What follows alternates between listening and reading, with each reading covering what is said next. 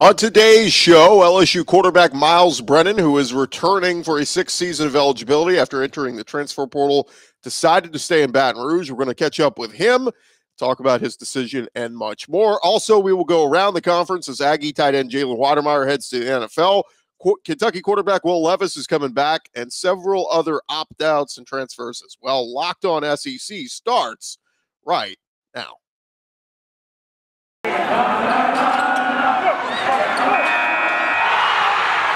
You are Locked On SEC, your daily podcast on the Southeastern Conference. Part of the Locked On Podcast Network, your team every day.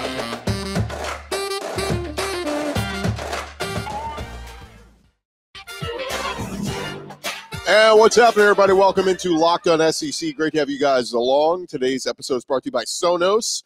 Sonos is the official sponsor of ESPN College Football. Go to Sonos.com to learn more. I'm Chris Gordy. Thank you guys for making Locked On SEC your first listen every day. Remember, Locked On SEC is free and available on all platforms, including YouTube and at LockedOnSEC.com. Let's jump into it. Let's go around the conference. Boots out to the right. Takes the handoff. What a catch! Around the conference. And we start over at Texas A&M as tight end Jalen Wydermyer has announced his plans that he is officially going to be heading to the NFL. The tight end wrote on social media he loves Aggie fans and added, "Thank you so much for these last 3 years. They've been amazing. Says, I'm grateful and truly honored to be a part of the Aggie family." Number 85 signing out. Wydermyer was the Aggies' leading receiver in the regular season with 40 catches for over 500 yards and 4 touchdowns. He thanked God and the Texas A&M coaching staff, his teammates, and Aggie Nation as he starts to prepare for the next level. Meanwhile, over Kentucky, some good news for them as quarterback Will Levis, who was a key part of their turnaround this year offensively, played to a 9-3 record. They will be playing Iowa in the Citrus Bowl. And Levis, of course, is draft eligible. He transferred in from Penn State, faced the life-altering decision of whether to declare for the draft or come back for another season in Lexington on Monday night. He said he is coming back. He was considered to be among the top 10 quarterbacks in this year's draft. All eyes will be on him as he looks to improve his stock and help Kentucky continue its run of success. During the regular season, Levis threw for over 2,500 yards, 23 touchdowns, 12 picks, while adding almost 400 rushing yards and 9 touchdowns rushing. He will have 2 years of eligibility remaining. Meanwhile, Liam Cohen, offensive coordinator, and the Kentucky offense, they will have to adjust for the Citrus Bowl as Liam Cohen telling the media yesterday they will be without 2 of their receivers in Josh Ali and Isaiah Epps. Both players were reportedly involved in a car accident recently. They are both fine, but they cannot play in the bowl game, Cohen said. Ali was Kentucky's second leading receiver in the regular season. Epps appeared in 11 games, had 11 catches for 171 yards and a touchdown. Over in Florida, defensive back Kaiir Elam very well could have opted out of Florida's bowl game, especially with Dan Mullen gone and all the big changes, but the junior cornerback says he will indeed play in the Gasparilla Bowl against UCF. Interim head coach Greg Knox revealed that news on Monday, meeting with the media. Elam does have 2 years of eligibility remaining, but has not officially said whether or not he's going to come back next year. The deadline to declare for the NFL draft is January 17th. A lot of people have Elam projected high on their draft boards, so you would assume he's probably going to be heading pro, but we'll wait for an official announcement on that. But a little surprising, he will play in the bowl game for the Florida Gators. Over at Arkansas, their offensive line taking a little bit of a dip. Jalen St. John, a guard from St. Louis, has entered the transfer portal according to hogbeat.com. St. John was a 3-star in the class of 2020. Did not show up in the to the Razorbacks bowl practice on Monday. According to hogbeat.com, Arkansas is preparing for the Outback Bowl against Penn State. Sam Pittman, talking to the media, said, "I really can't elaborate on St. John because I don't really know any more on that. He just didn't show up for practice, so I got to talk to him." He redshirted as a true freshman in 2020. This year he played in a pair of games but didn't see any substantial action. Meanwhile, Sam Pittman and Arkansas continue to prepare for the Outback Bowl. They held a scrimmage on Friday as part of their preparations. Unfortunately, the scrimmage ended with an injury to backup quarterback Cade Renfro. He injured his ACL while he was trying to cut on a non-contact play. He didn't attempt to pass for the Hogs during the regular season. KJ Jefferson and Malik Hornsby were the two to do that, but he will miss some time with that torn ACL. Over at LSU, Neil Farrell, who's a big-time veteran on that defensive line, has announced he will opt out of the Texas Bowl and prepare for the NFL Draft. He posted to social media, "I appreciate all the love and support. Will not be playing in the bowl game. I've decided it's best I start my pre-draft process. Much love to LSU and the relationships I have built." Farrell arrived at LSU in the 2017 recruiting class, stayed for an extra year because of the pandemic, played in all 12 games this year, made 45 tackles, 9.5 tackles for a loss with 2 sacks. Ole Miss, they're preparing for their Sugar Bowl game against Baylor. Should be a really good one. On Monday, the defense got some bad news as it was reported defensive back Ja'Cory Hawkins is entering the transfer portal. Hawkins played in 8 games last year, making 6 starts, recorded 28 tackles. Where he will end up playing next year, we will see, but he is heading out of Oxford. There will be one big-time person in attendance for that Sugar Bowl game when Ole Miss takes on Baylor. Arch Manning is going to plan on being in attendance. Ole Miss will get an opportunity to showcase the Rebel program for him. Manning already had visits this year to Georgia, Alabama, Texas, Ole Miss, and Clemson. In recent weeks, when visitors or recruiters could start visiting prospects, he got visits from Ole Miss, LSU, Texas, and Tulane. Manning, who plays for Isidore Newman, is the #1 player in the class of 2023. And, of course, his uncle's played in the SEC, so why wouldn't he consider Ole Miss?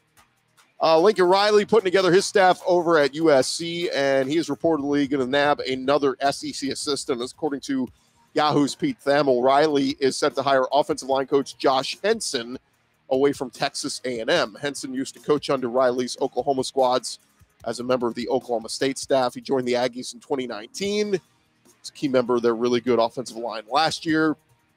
So it'll be a big loss for the Aggies.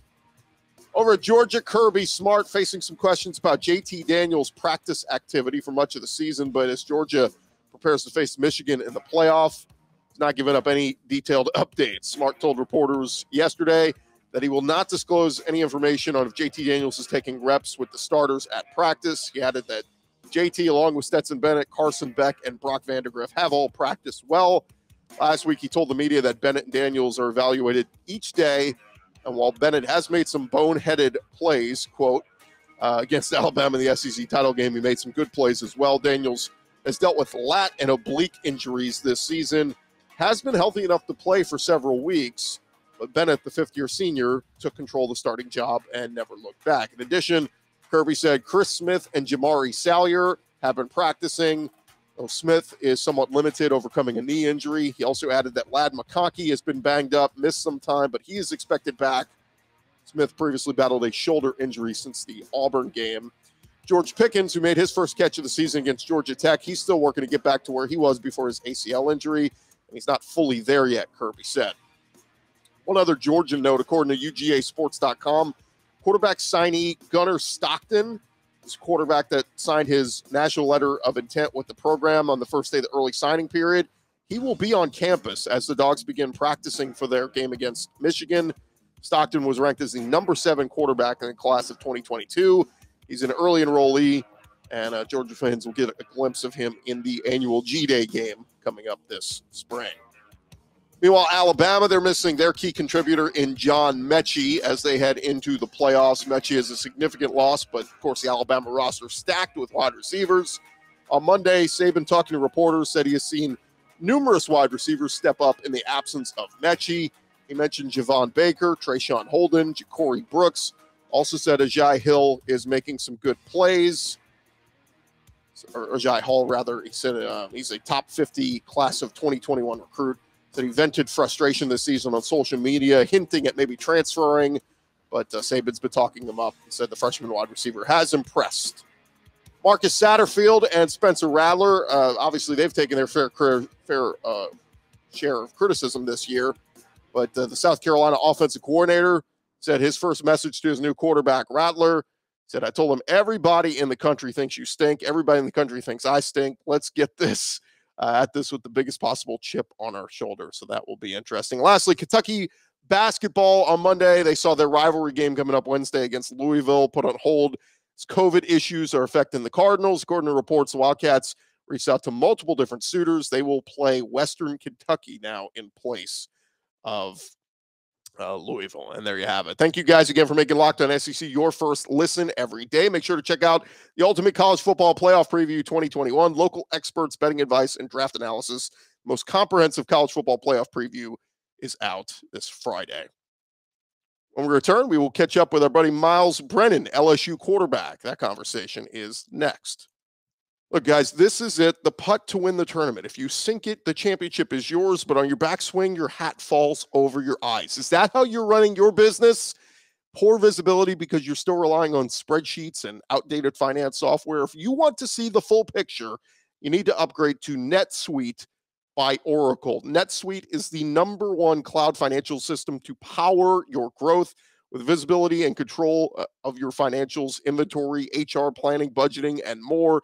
NetSuite is everything you need to grow all in one place. Over 28,000 businesses already use NetSuite. And for the new year, NetSuite has a new financing program for those ready to upgrade at netsuite.com/locked-on or /locked, LOCKE. So head to NetSuite, NetSuite.com/locked, LOCKED, for the special one-of-a-kind financing offer on the #1 financial system for growing businesses. Again, that's netsuite.com/locked. Go check them out today.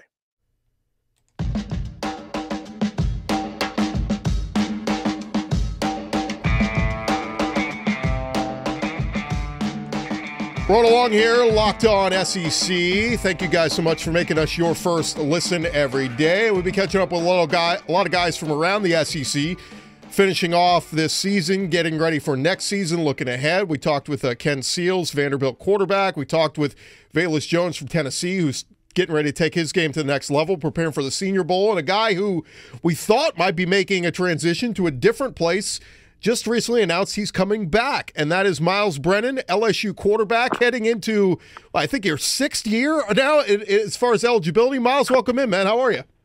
I'm doing well. Thank y'all for having me. And yes, it is going to be my 6th year of eligibility. So, yeah, I know it is funny. I will be the grandpa of the team. Yeah. So take us through the decision, Myles, because look, obviously, you get hurt, right? But we'll take us back to the start of last season, right? Because we all thought this was going to be your team, your year, and all that. Max did a good job finishing off the year prior and all that, but take us through. I know we heard about the infamous fishing trip. I mean, was it really just something that was it was an unfortunate, just kind of klutzy accident? Yeah, it was a few days before camp. I was going fishing with some of my buddies, kind of our last little thing that we were going to do together, before camp and the season got started. And we were just we were getting the boat ready and rigging the baits and going to go on a little offshore trip. And I was running down the back stairs and slipped with my flip-flops on and just caught the last stair, and unfortunately broke my arm. And that's kind of how this past year started in terms of fall camp, and had surgery, the next couple of days, and then started the rehab process and trying to get back. I had the plate and the screws in there, and so it was just a really winding road with my vision before that injury had happened, and then having to take a step back and just kind of redraw it up and kind of come up with a game plan on how we're going to move forward. But,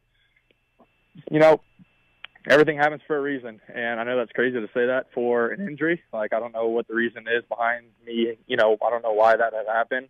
But today I'm very fortunate to have another year and have another opportunity to still achieve my dreams ahead of me.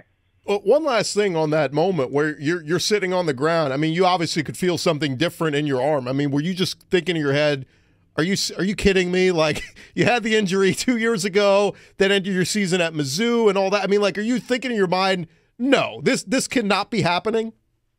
100%. And it was very demoralizing, obviously sitting there and having to call my parents and talk to them, about what had just happened. And then I just, after I got through that, tough emotional time, I was just like, look, this is how it is. I can't go back and change anything right now. So just, work my butt off every day and make sure that I get back, to where I need to be and to where I want to be. So fast forward to this season, obviously, we knew you were out, and somewhere around the middle of the season, towards the back stretch, we hear you had entered the transfer portal, and we kind of get it, right? Max Johnson had kind of established himself, and obviously Garrett Nussmeier come in. LSU's got a new quarterback coming in, Walker Howard, and this whole thing. Take us through the decision from entering the portal, just the conversations. I know you talked with a couple different schools. What ultimately led, the conversation with Brian Kelly that led you to decide, you know what? Staying at LSU, coming back to LSU is the right decision? Yeah, so obviously with the circumstances that presented themselves that forced, they didn't force me, but that had made me make my decision to enter the transfer portal.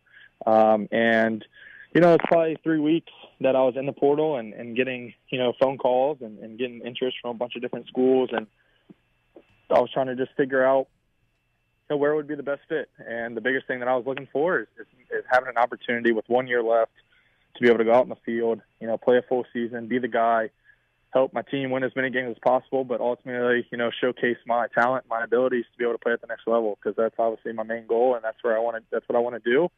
And so, every day that went by, you would see that more quarterbacks are entering the portal, and it started to get, it was starting to heat up a little bit more. And obviously, schools, if they are looking for a transfer quarterback, they're looking for one, and so prior to last week, I was wanting to make my decision before Christmas, just to, be able to get that weight off my shoulders and be able to enjoy some time with family and things like that.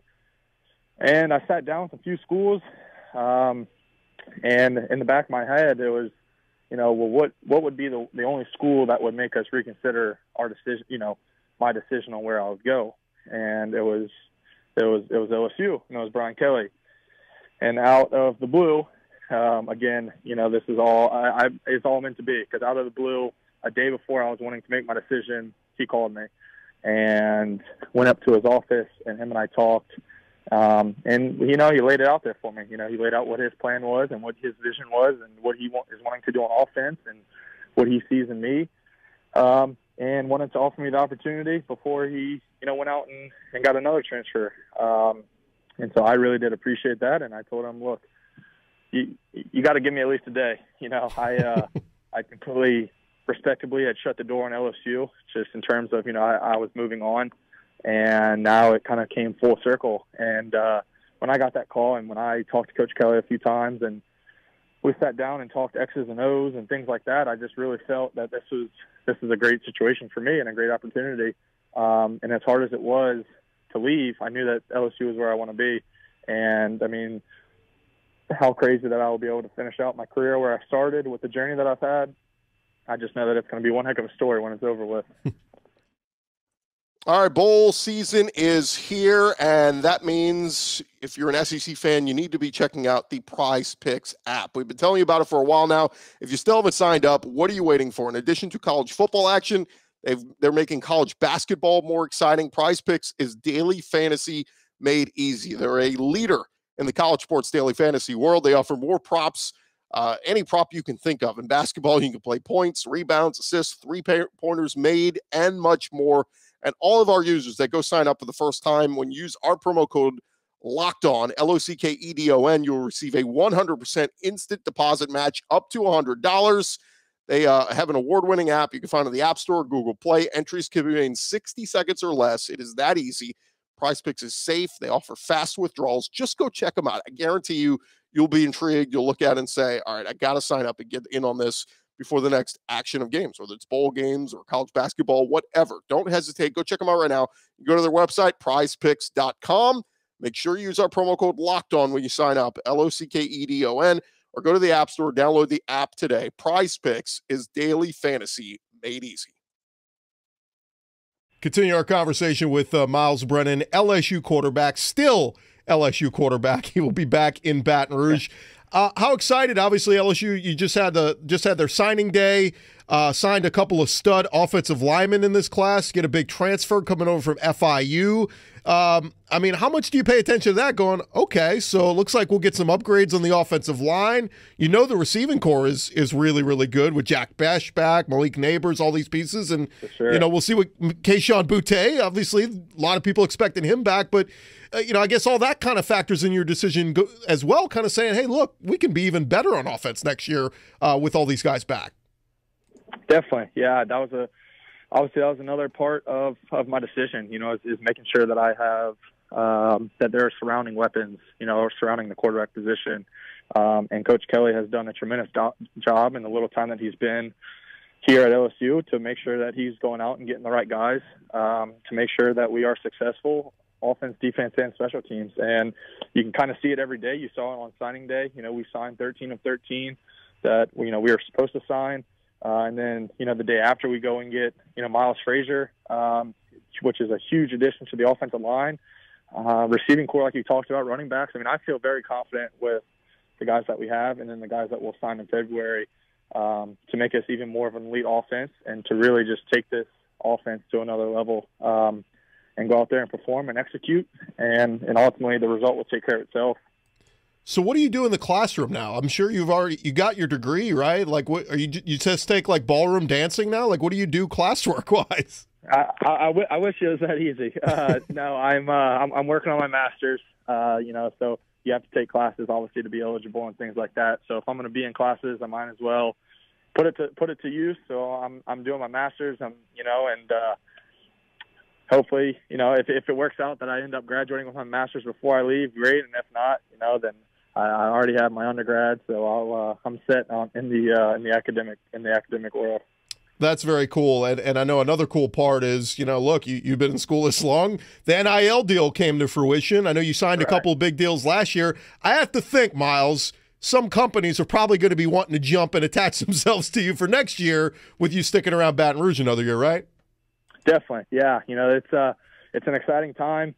It's obviously very exciting for the younger guys who are going to be able to take advantage of it for a longer period of time. And yeah, it's going to be interesting to see how it changes college football. But it's an exciting time to be able to to earn some earnings off of your name and things like that. So it's exciting. I keep my head on straight and I don't let those things distract me from what my mission is. And that's just kind of a little extra fun to have when you have time to do it. But ultimately, if I do what I need to do, the next chapter of my life will take care of me. Just a couple more for you, Miles. Looking at this, obviously looking ahead at this season, you're a guy who I believe you were recruited initially by Les Miles. You played for Coach O. Now Brian Kelly coming in. Initial impressions of Coach Kelly. How different is he? Obviously, he's a winner everywhere he's been. He proved that at Notre Dame. But initial impressions of Brian Kelly and what makes you so excited to play for him? He's a very sharp coach. Him and I sat down and we talked not just football, but life and getting to know each other and what our goals are and what our dreams are and what our. So we just had very, very intelligent, deep conversations. And he's just a very sharp guy, and he has the the enjoyable side to him, the fun, relaxed side, but when it's time for ball, it's strictly for ball, and he just wants to make sure that everyone's doing their own job. If you're doing your own job, then we'll be just fine. Just do your job, take care of what you need to take care of, show up when you need to show up, do the right thing, lead by example, and we'll be a winning football team. And I really like his intensity and his attention to detail and how serious he is. He came in day one and obviously had the press conference, and then like 2 days later he was out on the road recruiting. And so he is very serious, and I think his resume speaks for itself. All right, last thing, how busy was the phone when you made the announcement? I mean, well, I'm sure text messages and it was so funny. Like you go from 1 minute, maybe a little bit of an enemy of the LSU fans, like good, right, get out of here, to oh my God, our hero is back. He's coming back to save the day. Like how much did the phone blow up with text messages and DMs and all that? It was overwhelmingly. It was very overwhelming. But it was all positive stuff, and I couldn't be more grateful for the support from our fans and my family and my friends and all the people who have been in my corner since day one, because there's been a lot of ups and a lot of downs, but A lot of people have stuck with me through the thick and the thin, and I'm very appreciative of all those people who support me and have my back, and I'm looking forward to making all of them proud. Well, it's going to be a lot of fun, Myles. Again, for LSU fans out there, they got to be super excited that you're coming back and obviously answer a big question mark at the quarterback spot and a great redemption story. I mean, I can't wait to read the Myles Brennan book one day to hear about your journey and the story, and hopefully it ends, possibly with a championship at LSU. It'd be a fantastic story, and appreciate you taking the time, man, and best of luck this coming season. Awesome. Well, I appreciate y'all having me on, and I look forward to talking to y'all soon. All right, there we have it. That's Myles Brennan, LSU quarterback, staying at LSU, coming back for his 6th year here on Locked on SEC. All right, that is just about going to do it for this edition of Locked on SEC. My thanks to Myles Brennan for joining us. Great conversation with him. And I appreciate you guys for making Locked on SEC your first listen every day. Now go make your second listen. Check out the Locked On Bets podcast, your daily one-stop shop for all your gambling needs. Hosted by your boy Q and expert analysis and insight from Lee Sterling. It's free and available on all platforms. Locked On Bets. I'm Chris Gordy. Thank you guys so much for listening. Check out our podcast throughout the week. We will be joined by Vanderbilt quarterback Ken Seals coming up later this week. You don't want to miss that. We'll also be talking some SEC hoops, getting you ready for Christmas. I am Chris Gordy. Thank you guys for listening. We'll talk to you guys tomorrow right here on Locked on SEC.